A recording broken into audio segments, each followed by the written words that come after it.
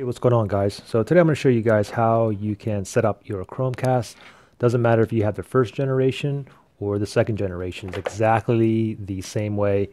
And also, regardless if you have an iOS device like an iPhone or a Android phone, it's the same way to hook them, set it up with either phones as well. Okay, so I'm going to go ahead and hook one of these up back to my TV, and we're going to go through the beginning process and get you all set up. Okay.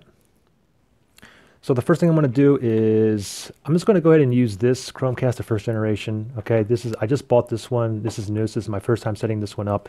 And again, both of these, the first generation or the second generation, you hook them up exactly the same way for both of them. Okay, so I'm going to go ahead and grab this. I'm going to use this one here, and I'm going to plug this into my HDMI port, and then I'm going to go ahead and plug the USB cord here into a USB open slot on my TV. If I didn't have one, I can always use a wall adapter and plug into the wall adapter as well, but I already have a open USB port on the back of my TV. So let me go ahead and hook this up to my TV. Okay, so I just hooked up onto the back of my TV here. So next thing you want to do is grab your remote and you want to click on input or sources. You basically just want to make sure it's on the correct HDMI port. You can see obviously the only thing that's highlighted, it's HDMI 4. So that is obviously where my Chromecast is. So let me go ahead and click on that, press on enter. Okay, now, so here's the setup screen now, and your setup screen might be a little bit different depending on which Chromecast 1 or 2 you have, but this is, either way, Chromecast 1 or 2 is going to be the same way to set up, okay? So next thing we're going to do from here is go ahead and grab your iPhone or your Android phone, it doesn't matter. And you want to go to your App Store. If you're using the iPhone, then obviously you want to go into the Apple Store. If you're using a Android phone, then you go to the Google Play Store. And then what you want to look for now is you want to look for Google Home. Now, it used to be called Google Cast. Let me focus in on here.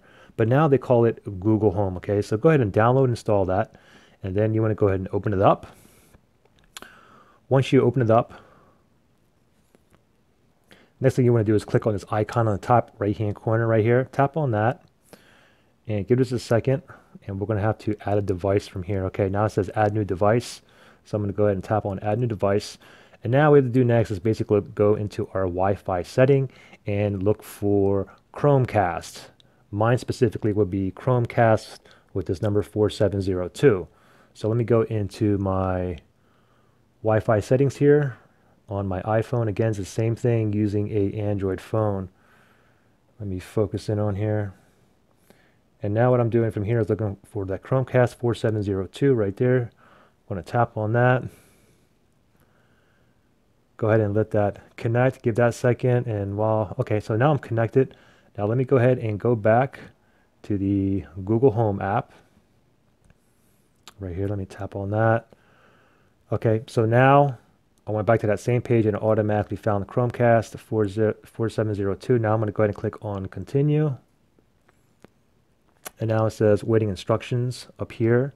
Successfully connected to your Chromecast. And now it's asking me, do you see the code on the TV V7P9? Oh, yes, I do. There it is. Okay, so now I'm just going to go ahead and click on I see it. I'm going to go ahead and continue my region. My region's USA. And you can rename this as well. I'm going to keep it as 4702.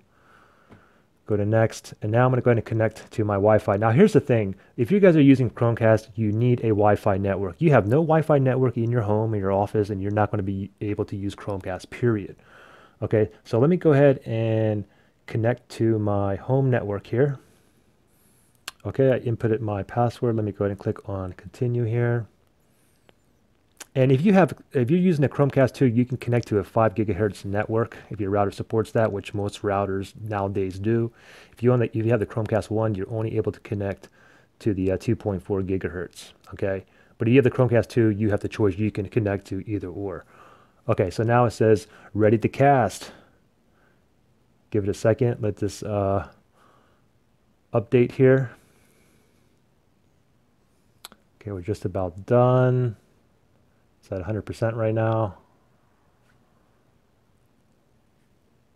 Okay, so now it says, hang on a second. The Chromecast needs to reboot to apply the updates. Okay, so it's booting back up here now.